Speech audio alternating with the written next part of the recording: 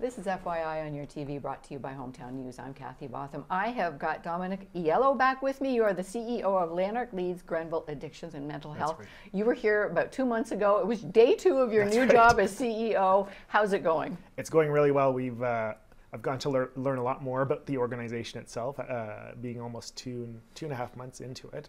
And we've done a lot of work. We're almost completed our strategic plan for the next 3 years, and it's really focused on our people, like our clients, our community, and then just increasing the quality of our care. Excellent. So those are the 4 pillars that we're trying to work on.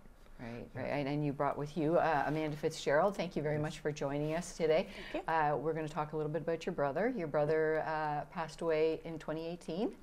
And you have organized a golf tournament in his memory. Yep, turning our negative into a positive. That's right, that's right. And you certainly have. You certainly have, because he went through a bit of a rough go before he passed away.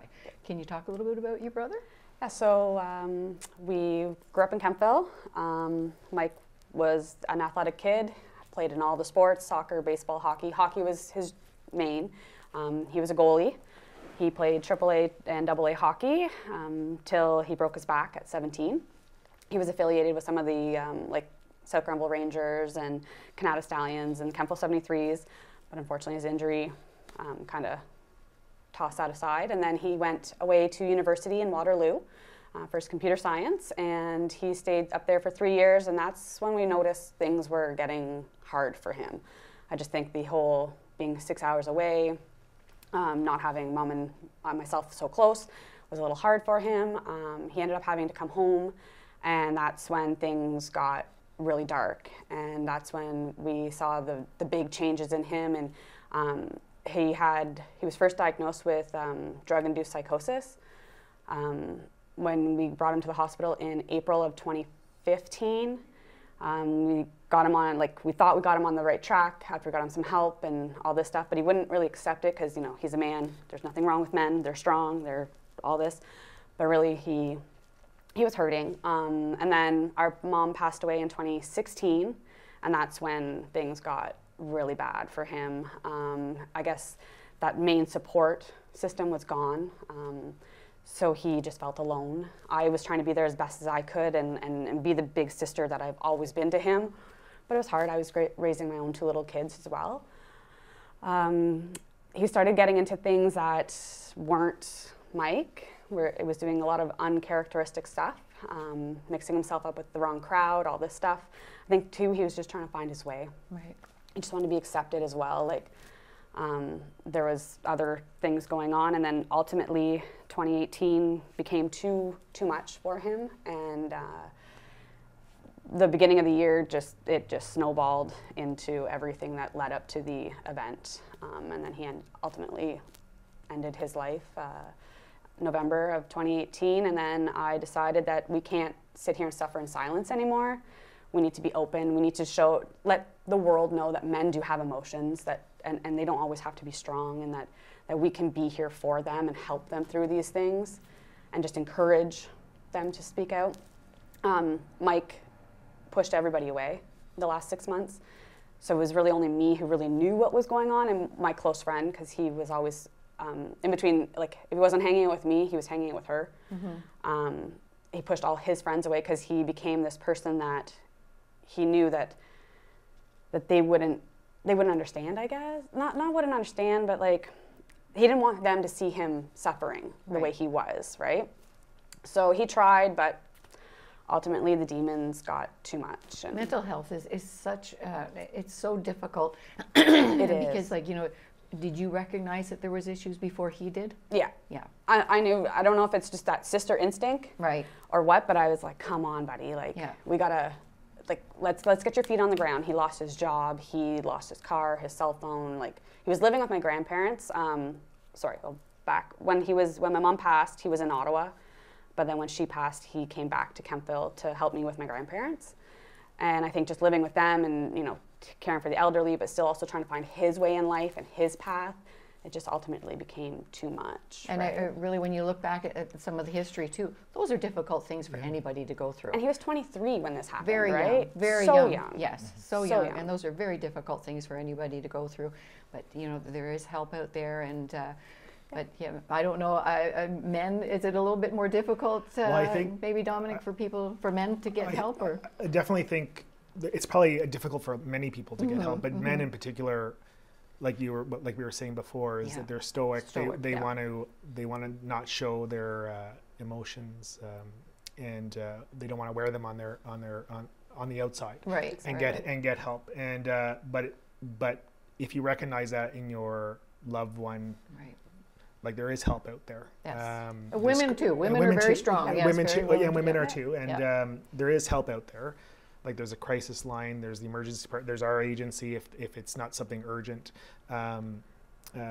Just reach out and get help. There's many different ways to get help. There's peer support that may be more attainable to people. There's counseling. There's lots of different things that could help people in different ways, because everyone thinks going to the hospital they're going to be admitted.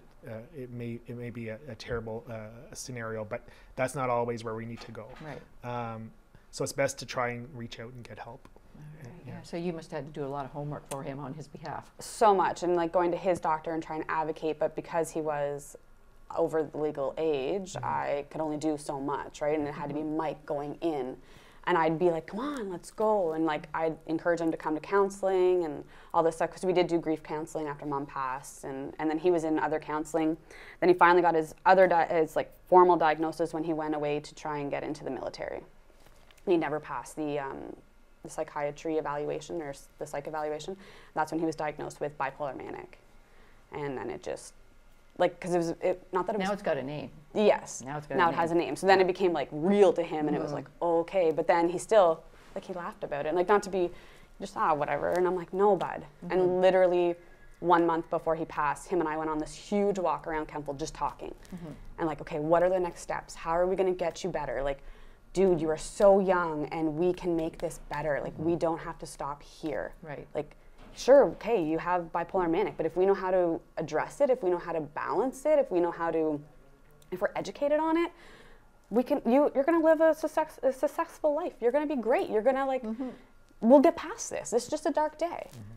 But then I think everything on top of everything, plus he was in a bunch of court battles too, it just became too much. Yeah, too much. But you were obviously a wonderful support for him. Are you the only other sibling? Yeah, it was just him and I. There's just the two of you. So when we lost our mom, it was just him and I, and then I lost him, and then it's like, it's just me. And you're the oldest. You're the oldest. I'm the oldest, and he was my baby. Like, there's 5 years between us. I tell everybody, like, when he was little, he was mine. He wasn't my mom and dad's. He was mine. Yes. Yeah. My baby. Yes. Yeah. And I did everything, like, to protect him, and like, I mean, there was time, siblings, 5 years. Like, when I was 15, he was 10. I was like, oh, he's an annoying brother. But at the end of the day, he was my brother. He was my baby. He was my firstborn. Like, That's right. I know I had my firstborn, but he's mine. Mike was mine. Yeah. And I did everything. Like, I love that kid. I still do, obviously. Yeah, I was just going to say, you still do. Look still what you're doing. Yes. Exactly. Like, I could have just been like, oh, okay, this happened to us. I'm just going to sweep this under the rug, whatever. We're not going to talk about it. Instead, I was like, no, we're going to talk about this. We are going to make a difference. If I can do anything in his name and help just one person, I've done something. Absolutely. Right? And nobody should feel the pain that we feel. Yeah. Like, and you are absolutely doing that. My goodness, just even this awareness, getting people to know about your brother, and that there is help out there. But the fact that you're organizing a golf tournament. Last year, you were able to raise over $15,000. Yeah. And it was donated to, it was all profit. Lanark, Leeds and Grenville, as well as Connect Youth. I did a separate T-shirt sale that I was able to give $600 to Connect Youth, and then $14,500 to Lanark, Leeds and Grenville Mental Health. Wow. So they're again our recipients this year, and then we'll see what we can do. Like, excellent. And we're grateful for the donation, and all the funds go back to patient care and to client care. And for example, this year we're using the funds to actually purchase or partly purchase a new vehicle that we're able to use to bring clients back and forth to appointments and around That's a huge barrier sometimes. People can't get to their appointments, so this is huge.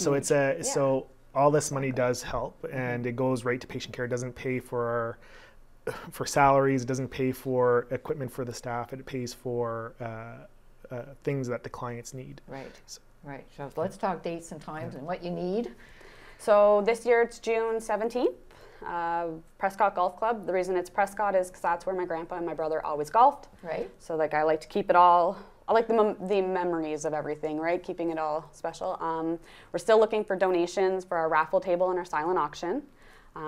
Sponsors are always welcome. I mean, we have all our holes full, but hey, there's still waterways and those sand traps to be sponsored. It's all part of the experience. Exactly, right? We have a lot of fun things planned this year. I brought out a new passport idea, so there's some challenge holes, and it's just about fun and coming out and raising the awareness. And absolutely.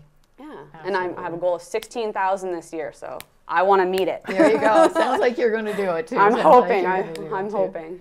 Now your office is in Brockville, but you have a big catchment area too, which includes Kempville. It does. We have an office in Kempville, and yeah, right through from Carleton Place right to Gananoque. We go up the 416 and down the 401. And, it's a big catchment area. It is a big catchment area, for sure.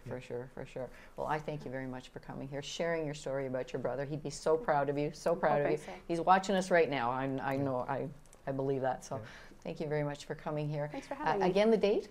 June 17th. June 17th. Yep. All right. We might Prescott Golf Club. Have time for you to come back and remind everybody about this again. So. Yeah, for sure. We're all full on our teams, but hey, you can still come out and support in other ways, like the 50-50, the ball drop, the coming to check out the tables, all that fun stuff. Have a meal. You've got all the players? Yeah, we have full? 36 teams full. Wow. Yeah. Already. So 144 golfers. Well, so this will be our third year of 144 golfers. One year we just had like 80 golfers because we were just back after COVID, so we just kept it small. But yeah, another 144 golfers, we're ready to go. Excellent. Well, sounds like all these people want to support you too, so. Thank you very much for coming and sharing your story. Thank you for having us. I've got Amanda Fitzgerald. Thank you very much. Your brother, Michael Lalonde, very proud of you right now. Thank you very much for sharing your story. And Domenic Iello, the CEO of Lanark Leeds Grenville Addictions and Mental Health. Thanks for joining us again. Thanks for having us.